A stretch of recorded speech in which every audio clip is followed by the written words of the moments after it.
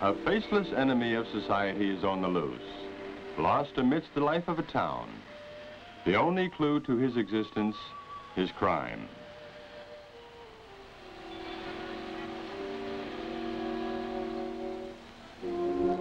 What chance of identifying him among the teeming thousands? This is how our agents of the law get their man. When a crime has been discovered, time is of the essence. Criminal cases have been known to have been solved because of the alertness and dispatch with which law officers handle the case. Evidence technicians and a detective of the police headquarters burglary section are at once dispatched to the scene of the crime.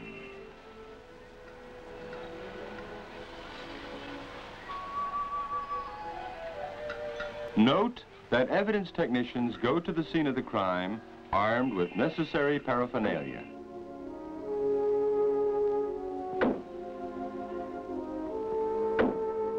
There are 3 important rules a crime investigator must remember: protect the scene, preserve evidence, determine the facts.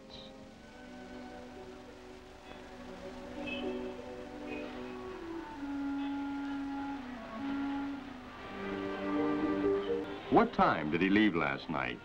Was he the last to leave? Where was the money located? Etc.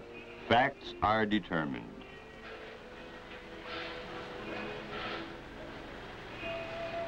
When the arms of the law move in to unmask that face in the crowd, everyone connected with the crime is suspect. Culprits have been known to have posed as the innocent, even the aggrieved, until facts are determined.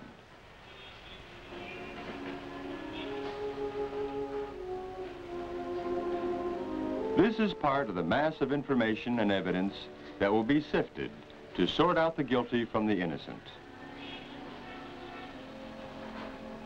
Hence, this very important rule in scene investigation: determine the facts. This rule is observed during the course of the investigation by every trained law officer, as we shall see. The scene, having been protected, will now be given a going through in detail by the investigation unit.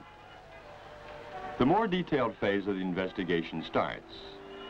Here, the second rule is scrupulously observed: preservation of evidence.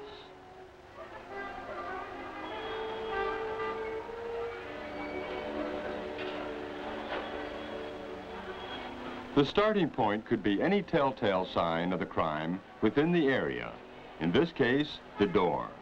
The first telltale evidence of the burglar's visit is found: jimmy marks on the door.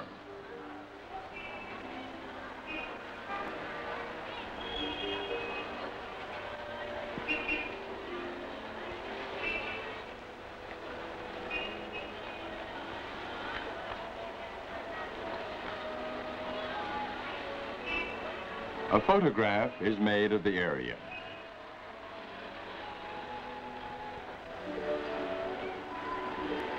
It is during this phase of recovering and preserving evidence that police equipment comes into play. A cast is made of the jimmy marks, bits of evidence that will soon fit into the jigsaw.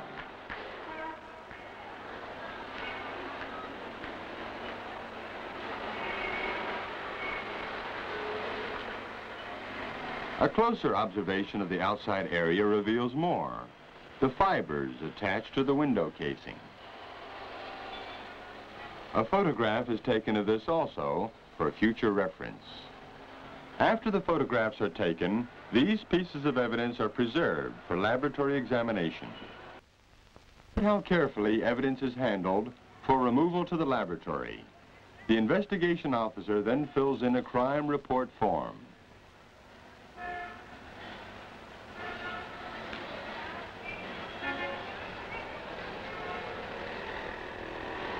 Presupposing that the outside area has yielded enough evidence for the moment, the investigation team moves into the inside area.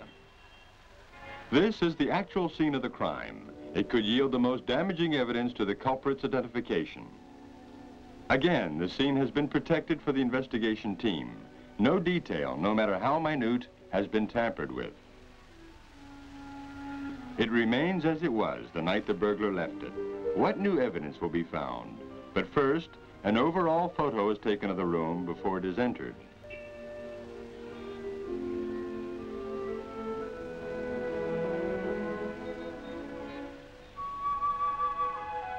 Then, the evidence technicians and investigation officer take over.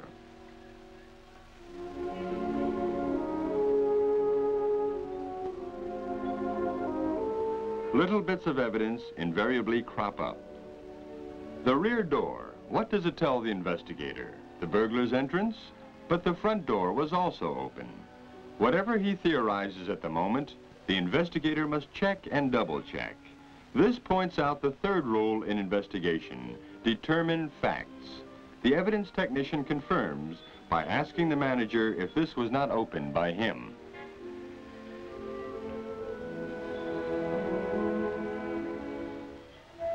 Around the desk, the obvious spot where the robbery was committed, the investigation team narrows down the facts. Again, the evidence is preserved.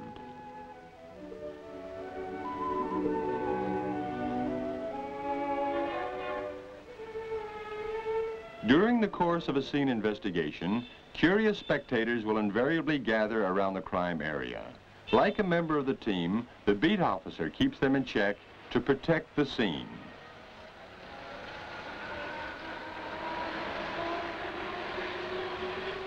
Meantime, the other members of the investigation squad try to find some more information to determine the facts. After all the photos have been taken, the fingerprint evidence technician starts to work.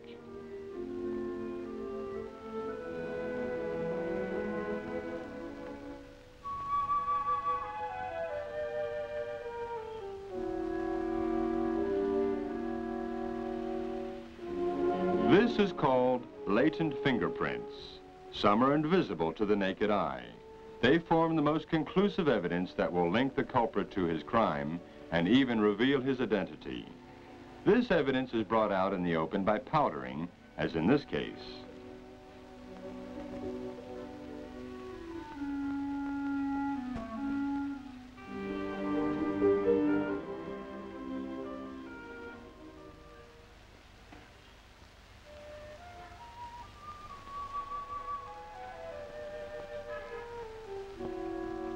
Suffice it to say at this point that the most important evidence is preserved with the utmost of care. The first phase in unfolding the crime is crime scene investigation has been effected, during which the scene has been protected, the evidence preserved, some facts determined. But so far, the criminal is still a faceless man in a sea of thousands. Now the second phase enters, unmasking the criminal. This time, in attempt to find the information as to a suspect, the team fans out in the neighborhood.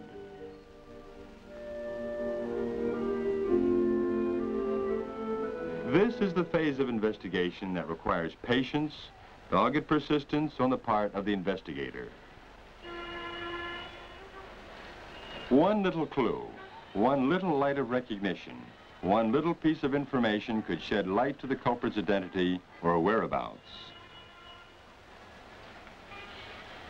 But pursued with calm determination and tact, the line of investigation almost always produces that someone with helpful information, no matter how inconsequential at the moment. This phase, in some cases, has been known to last for months, but through persistence, the investigator finds a witness. A block away from the scene of the crime, such a person is found. No criminal, no matter how thorough in covering his tracks, can be completely certain.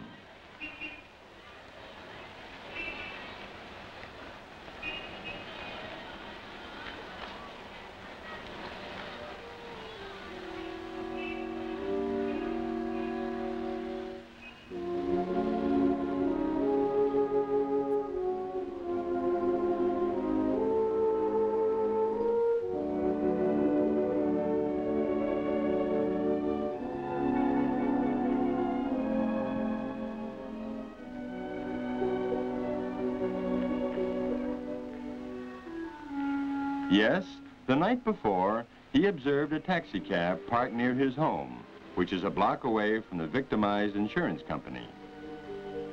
How was this? He had returned home late, noticed a cab as he was coming in. Anything else he observed? He heard what sounded like breaking glass at that time, but paid no attention, went into his home and to bed. Did he see the man in the cab? Yes, but he couldn't make his identity out, though he appeared to be watching down the street at the time. The taxi? It was a Renault, light in color. That was it, the first concrete lead to the culprit's apprehension. With the information, an order is issued to police to check all Renault taxis, especially those of light color. And for a person with a cut finger or hand, and for any burglar tools, particular attention to tools of a given size with broken tips.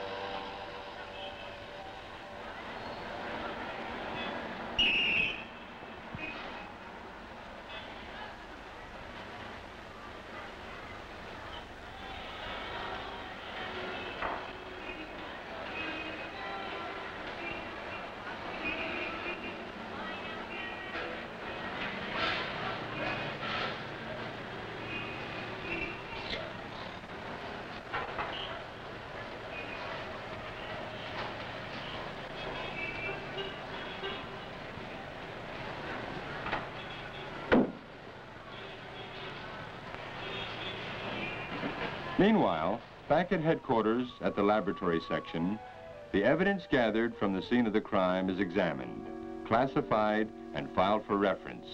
Scientific knowledge is brought to bear to determine facts.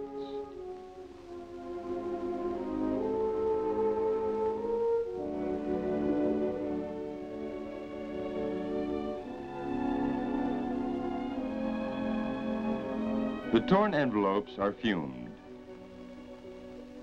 Latents and photos indexed and filed. All this mute but incriminating evidence now waiting to be thrown to the suspect. Proof that would bring to light the commission of the crime, the identification of the culprit, and even the reconstruction of the crime.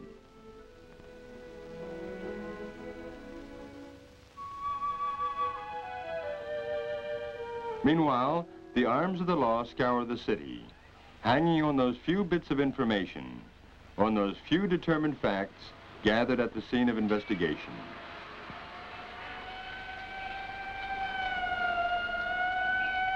The light-colored Renault taxi, the driver with a cut finger or hand, any burglar tools with broken tips.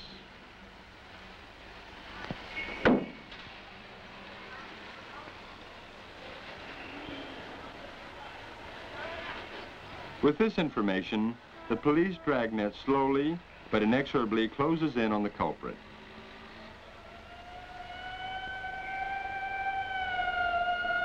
And soon a suspect is picked up. He answers to the description mentioned in the pickup report, a light-colored Renault taxi.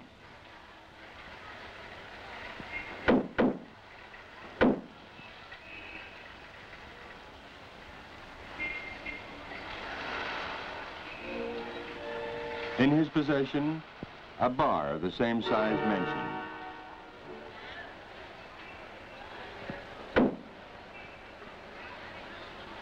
But one fact seems baffling at the moment.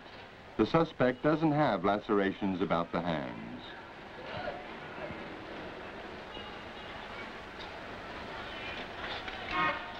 But is he set free? No, one fact would lead to another. There are incriminating evidences against him. He has yet some explaining to do.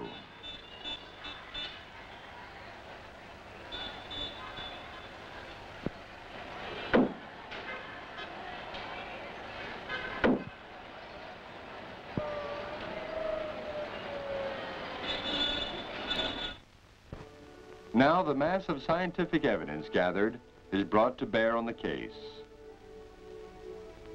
At the laboratory, the bar found in the suspect's possession is matched with the cast made of the marks found on the door. They match perfectly.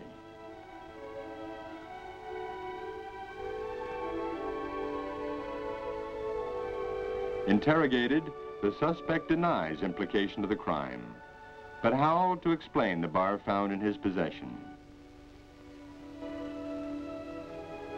He found it in the street, so he says. If he is telling a lie, he has another surprise coming.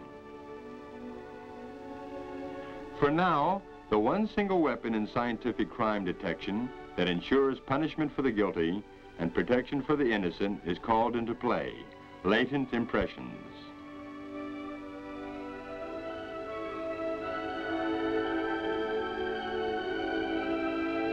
His fingerprints are taken.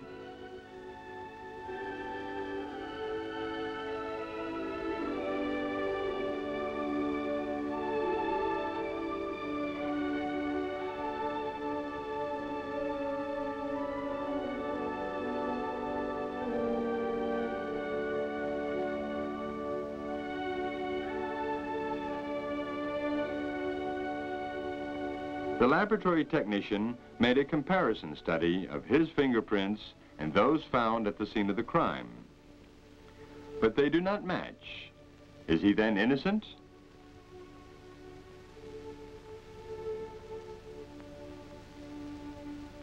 A check is made of the fingerprint file. The suspect, it turns out, has been arrested previously for burglary. This is a lead, for the fingerprint file has a full record of his arrest, his known associates, etc.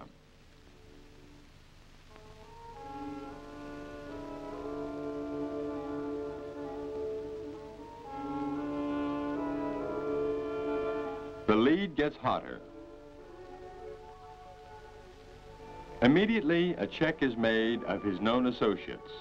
Their fingerprints are matched against that found at the scene of the crime. And soon, a match is made. The criminal is unmasked. There can be no denying his identity.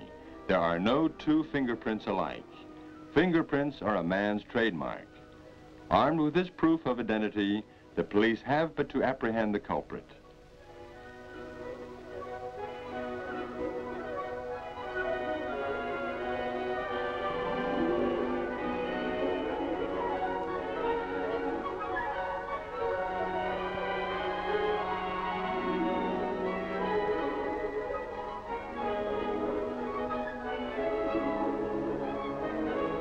Orders are sent out to police for the arrest of a man answering to the description yielded by his fingerprint card.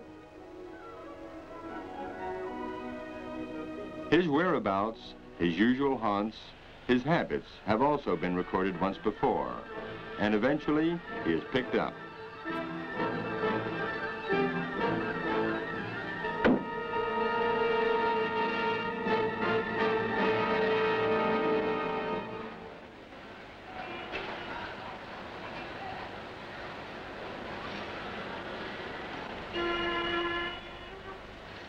At police headquarters, he of course denies the crime.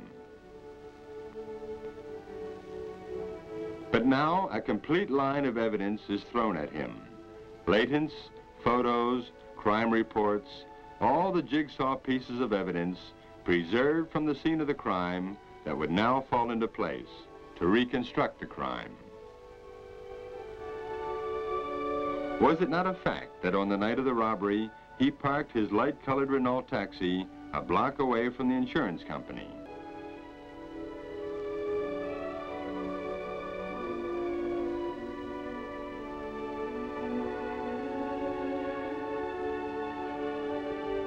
And before his very eyes, in fact, the line of evidence was presented to him in surprising detail: his own crime.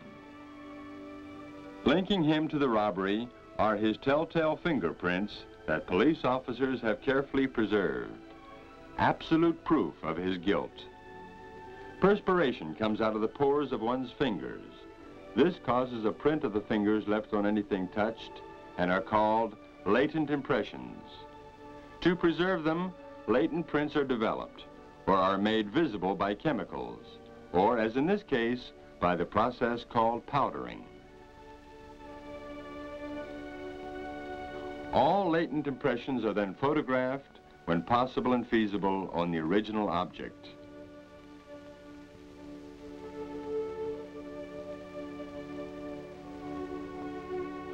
Then, these are preserved by the method called lifting.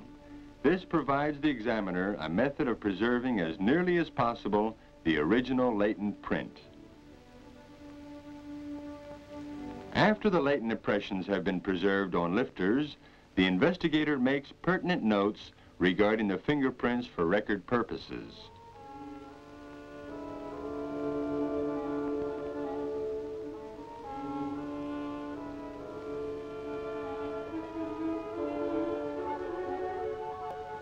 The same procedure is followed as each fingerprint is discovered. The type of surface where the fingerprint is found determines the method used for developing. On smooth surfaces, powder is used. On rough surfaces, chemicals are used through the method known as fuming.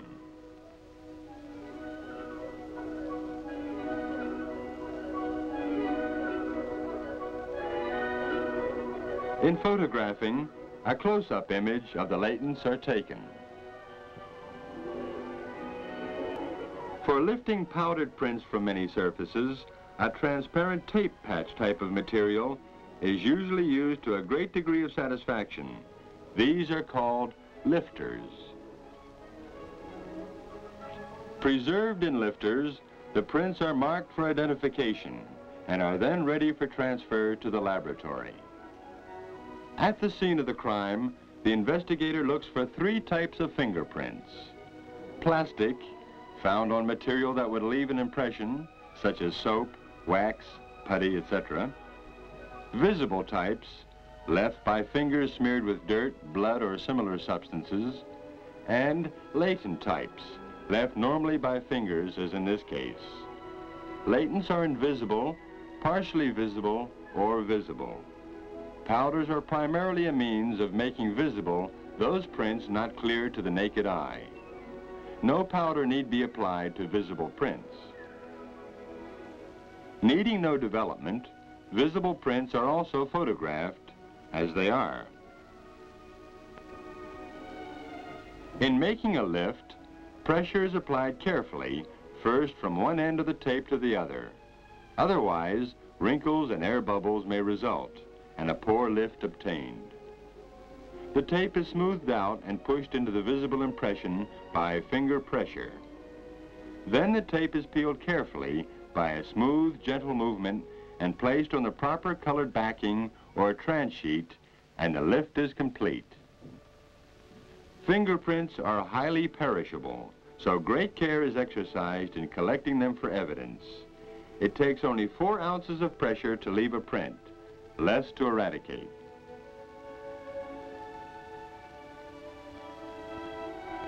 As a last step in preserving fingerprint evidence, an identification tag is affixed to every lift at the time it is made.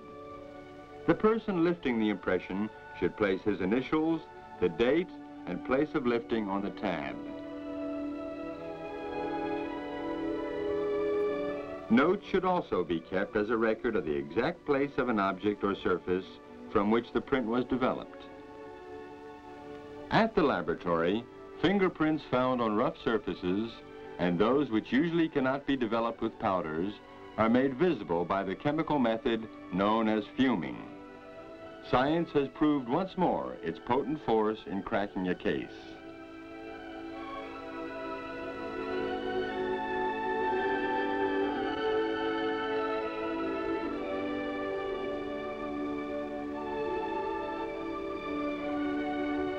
Confronted with all this evidence, he admits the offense.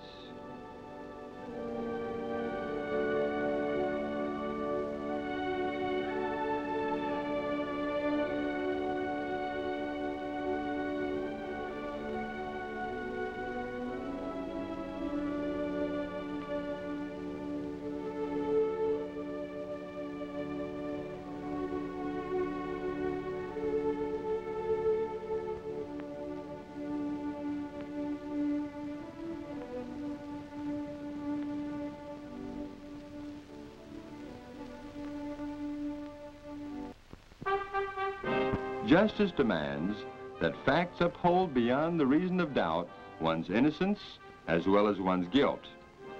But with the advent of scientific crime detection techniques, to trained police officers, there is no such thing as a faceless criminal.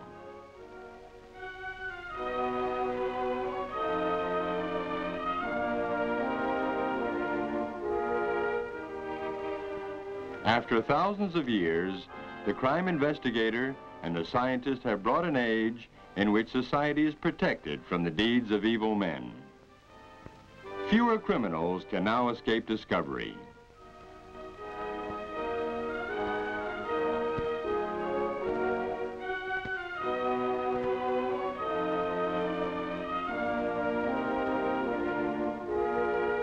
But more important, perhaps, they have proven that side by side, they help protect the innocent from punishment.